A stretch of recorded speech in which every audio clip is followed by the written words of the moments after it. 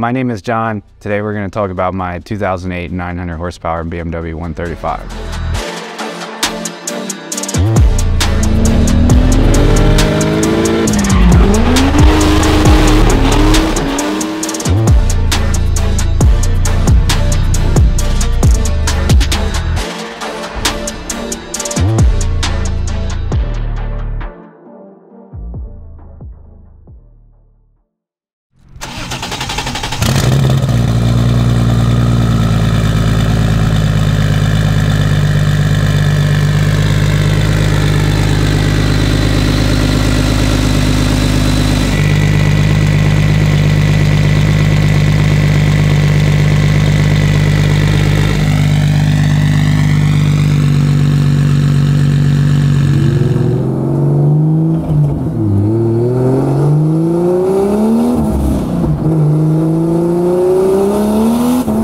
This one's a little more sketchy going down the road. I like the black one all around more, but I like the ability to drive this one and not really, it's not that I don't care about it, but I know this car a lot better. Like I've been to so many events in this and done so much street drifting and stuff in it. I know this car better.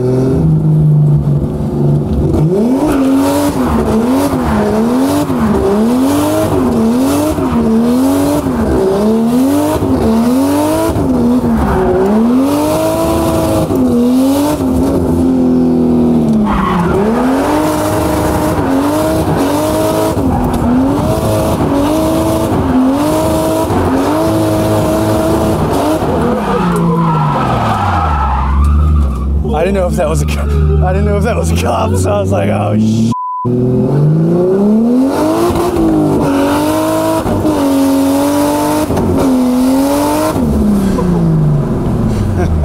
I can see you enjoy this car a lot more. Yeah. Oh, man. So how long have you owned this car for? About the same as the other one, 3 or 4 years, but this one has been apart like top to bottom, you know, significantly more than the other one. So this is a 95 BMW M3. I've owned it for about 3 or 4 years as well, about as long as I've had the black BMW.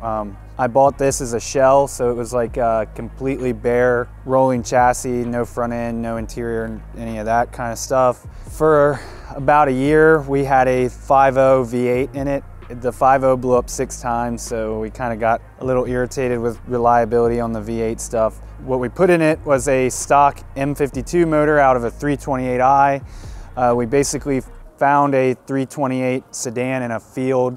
We bought the 328 for $500. We pulled the motor out of it, slapped it in NA. We ran it stock with no turbo or anything for about 2 years. Just got to the point of where it was getting pretty boring being a stock NA motor. We pieced together a turbo kit for it. It's got a Gen 2 6466, all vibrant couplers, piping, vibrant intercooler core. It's got a TRM, I think it is, Motorsports tuned ECU with 80-pound injectors. Depending on what day you catch it, it's at 10 or 12 pounds on the 64, so it's probably low to mid 400s. And like I said, we have not ever opened this motor whatsoever, other than when we took the oil pan off, like we checked the rod bearings and all that, they seem totally fine. So we slapped this on and it's been fine ever since. The front, these are BBS RC wheels. I'm not exactly sure what they came off of, but there's some kind of OEM BMW BBS wheel. And then the rear is, I believe they're also BBSs. They are OEM BMW style 19 two-piece wheels. It's got BC, just like the other one, it's got BC coilovers all the way around.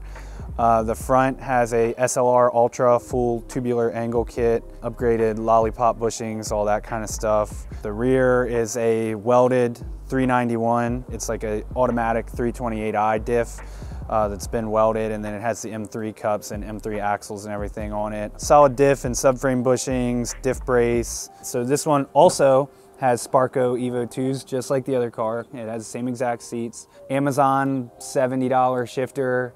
It's a committed service brand Hydro with Chase Bay's line kit, and then it has a Chase Bay's dual Willwood caliper rear setup on it. That's Macaw Motorsports rear seat delete. Macaw Motorsports gauge panel. It's got AM wideband, oil pressure, and then glow shift boost gauge. It's a Sparco steering wheel and hub, and then it's got a custom Alexander fabrication cage. He basically builds all the cages around here for most of the drift cars and like SCCA cars and stuff. So when I bought this as a roller, the first thing I had it do was I took it over to him and had him cage it. And then my buddy Sutton, who runs custom painting and pinstriping, he pinstriped the cage in pink and white for me. It's pretty old now, so after a couple of years it's faded, but it still looks really cool. You won't see many pinstripe roll cages rolling around.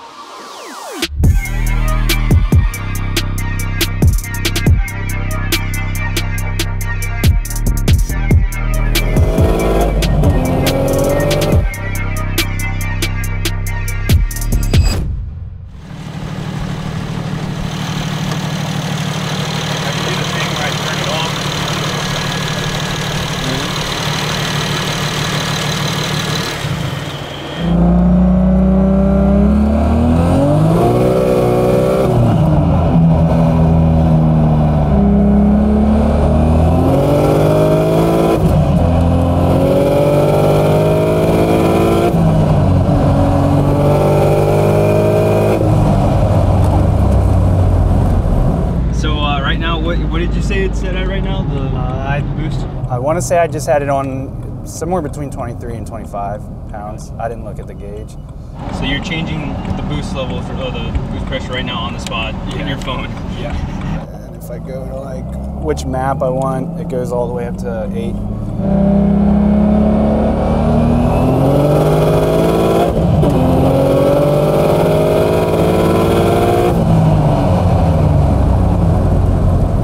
The rotors were from eBay?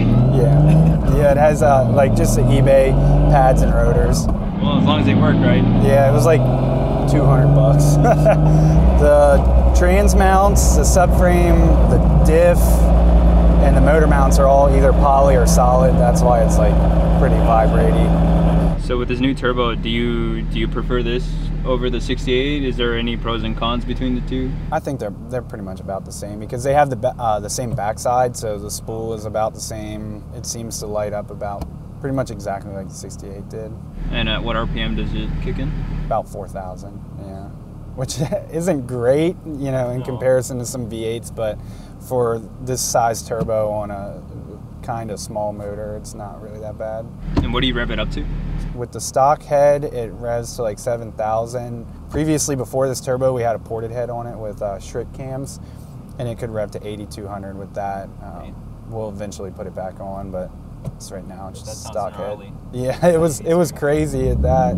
At one point, the 68, so it made, like I said, it made the 940 at 37. I want to say it was 37 pounds. The highest we had that turbo on the street was 42, and it would blow the tires off a lot worse than it'll do right now, but it was definitely pretty good on the street. We hope, I hope to make a lot more with this one. It's just the process of turning it up, going out, logging a bunch. So it's a N54. Obviously the first thing everybody is gonna see in the center of all of it is a Doc Race top mount turbo kit. It's now on a Gen 2 7275. It's T4. It's a 96 backside on the turbo.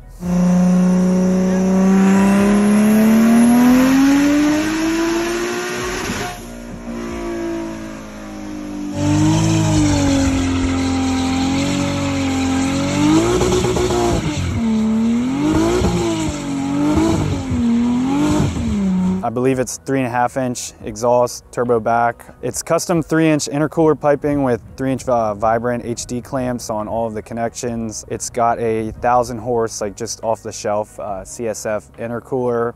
As far as the fueling and everything goes up here, it's got the stock direct injectors, and then on the other side you've got a secondary rail of 6,000 cc port injectors. Those are fed by the factory high pressure fuel pump down on the other side of the motor, which has a Helix overdrive pump on it as well. So that's basically like a booster pump for the high pressure fuel pump. It is fed by two 450 in-tank fuel pumps, Precision Raceworks fuel pressure regulator and 6AN fuel line kit with the additional return line. Some other cool stuff is like it's got a forward facing black market parts intake manifold. It's got Vargas turbo external oil cooler kit, which leads down to a, I believe it's a 19 row or maybe a 20 row Setrab front mount oil cooler. It's right behind the bumper so you can't see it. Custom M18 valve cover, M18 coil pack cover. So the front has BC coilovers. There's not really too many options out there as far as drag coilovers for the front, so you know, that's pretty much just what we're working with right now. The rear they are custom Viking shocks and springs from Vader Solutions. It's like a drag setup. The rear end is a Seems Legit Garage 8.8 Mustang setup. It's got a Seems Legit Garage custom, I believe it's a 3-inch aluminum drive shaft, Vader Solutions rear drag suspension. They're G-force, I believe they're level 3 axles. It's got billet control arms, 1M toe and camber arms, and then it's got Vader Solutions 15-inch conversion kit, which consists of a smaller rotor, and then it's a Willwood caliper. It's so you can fit, you know, the 15-inch slicks. We don't need it right now, but so the wheels all the way around are Apex Arc 8. The fronts are, I believe, 18 by 8.5. The rears are 17 by 9 or 9.5. I can't remember offhand. As far as rear tires, they are Toyo R888R 275 40 17s. In the interior, these are Sparco Evo 2 seats.